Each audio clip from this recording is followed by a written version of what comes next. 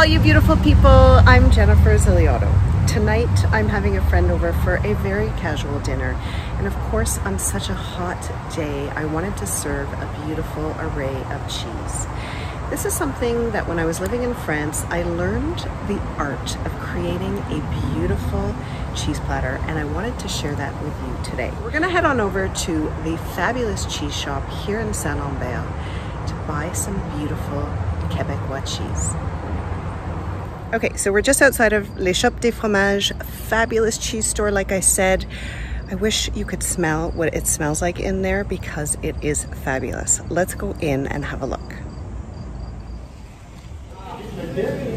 Voilà, ça c'est un brie paysan. C'est superbe. Il y a le goût là du brie, l'amertume, la crème, le bétail. Il goûte l'animal, comme il se doit. Merci voilà. beaucoup.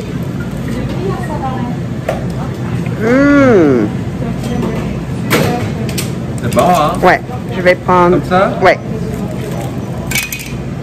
I am back from Les Chopes. I've set out my cheese platter. I'm going to put my cheeses on top of the platter so that they get to room temperature.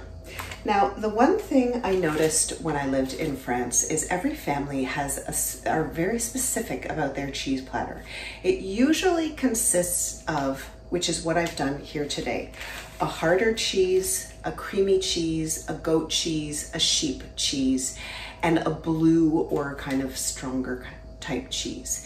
Most likely there are one or two favorites in that platter that are from the region of where people live.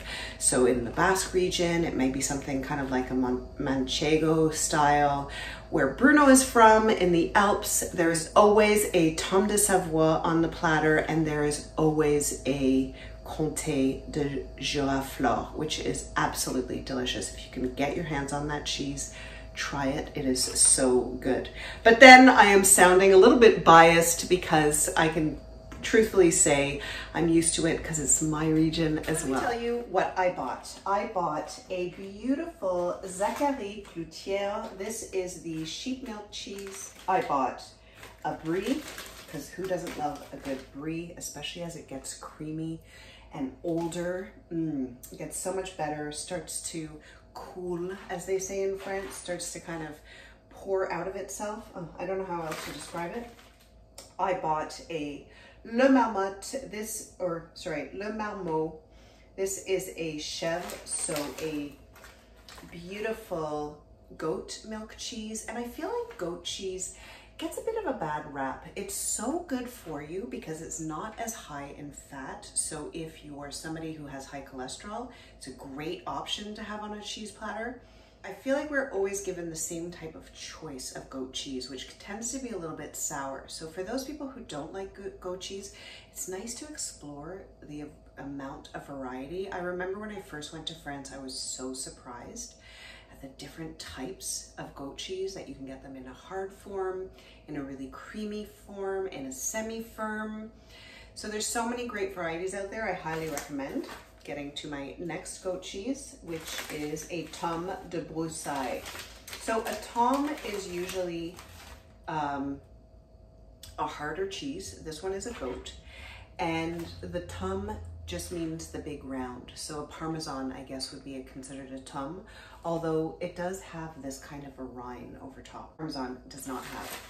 And then we have one of my favorites, Bleu d'Elisabeth. This is a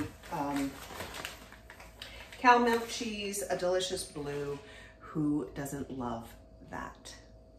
So voila, my platter. Now that it's done, I've got the nice different varieties of milks, I've got different varieties of texture and different varieties of flavor. Anybody would love this platter, but this was definitely what I learned living in France, was having a nice variety from your region, lots of different flavor profiles. So I think I ticked the boxes here. So I hope you liked this video. If you did, don't forget to give it a thumbs up.